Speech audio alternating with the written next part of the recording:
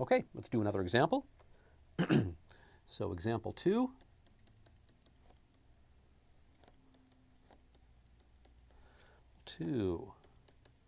F of x, y, and z, is equal to x squared yz,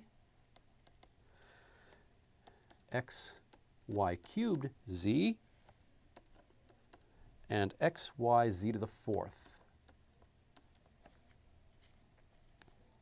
Okay, well, let's see what we've got. The divergence of f, we said, is equal to del dot f.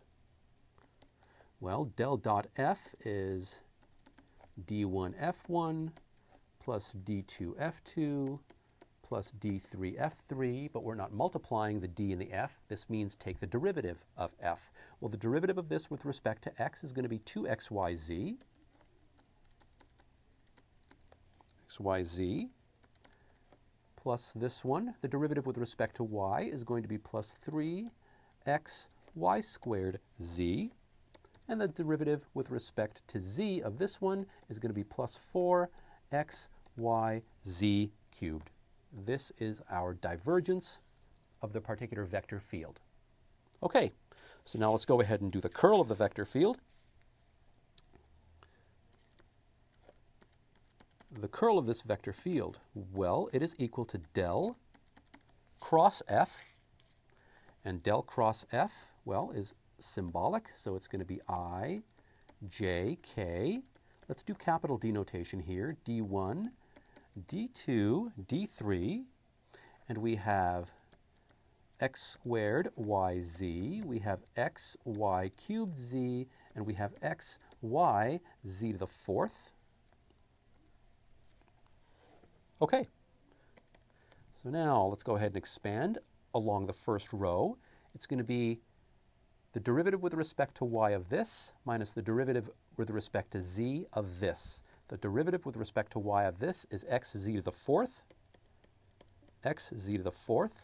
The derivative with respect to z of this is xy cubed. This is the I component. Minus, now we go to the next one, the derivative with respect to x of this minus the derivative with respect to z of this. Derivative with respect to the first variable, which is x, the derivative with respect to the third variable, which is z. That's what's going on here. This times this times this, except it's not times, it's symbolic. It means operate on this. Okay, so the derivative with respect to x of this is yz to the fourth minus the derivative with respect to z of this, x squared y. This is the j component. Okay, we're almost done. Now the derivative with respect to x of this minus the derivative with respect to y of this. So the derivative with respect to x of this is going to be y cubed z minus the derivative with respect to y of this is going to be x squared z. And again, I hope that you are confirming this for me, because there's lots of x's, y's, z's, ij's, k's floating around. Y cubed z, x cubed x. There you go. So I will go ahead and actually leave it in this form. That's the first coordinate function of the curl, that's the second coordinate function of the curl, and that is the third coordinate function of the curl. Actually, you know what? Let me go ahead and write it out. It's not a problem. So go ahead and erase these stray lines here. So we've got x z to the fourth minus xy cubed. That's the first component function. We have y z to the fourth minus x squared y, and then we have y cubed z minus x squared z. Notice the divergence is a scalar, the curl is a vector. It has three component functions. It has an x, a y, and a z. At a given point, x, y, z, there is some vector pointing in some direction away from that point. And that's the whole idea.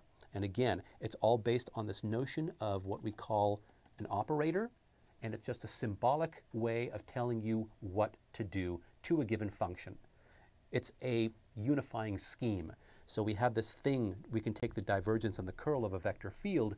We want to be able to express that in terms that we know. Well, if we gave this, we called it a del operator, we gave it a symbolic representation as d1, d2, d3 as a symbolic vector. If we do del dot f, we get divergence of f. If we do del cross f, we get the curl of f. That's it. It's just a unifying scheme. Okay, thank you for joining us here at Educator.com for divergence and curl. We'll see you next time for a discussion of the divergence theorem in 3 space. Take care. Bye-bye.